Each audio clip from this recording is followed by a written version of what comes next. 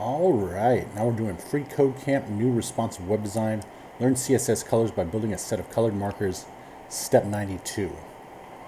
So the shadows for our green and blue markers will have the same position, blur, and spread. The only difference will be the colors, right? So in the green and blue CSS rules, we're going to update the values for the box shadow properties. So offset X is 0, offset Y is 0, blur radius is 20 pixels, and spread radius is 0. We're going to leave the colors green and blue for now. Right, so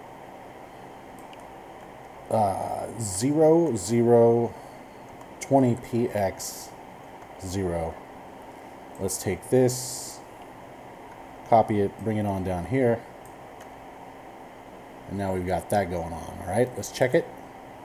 Looks good. Submit it. All right, now we're on to step 93, and we'll see you next time.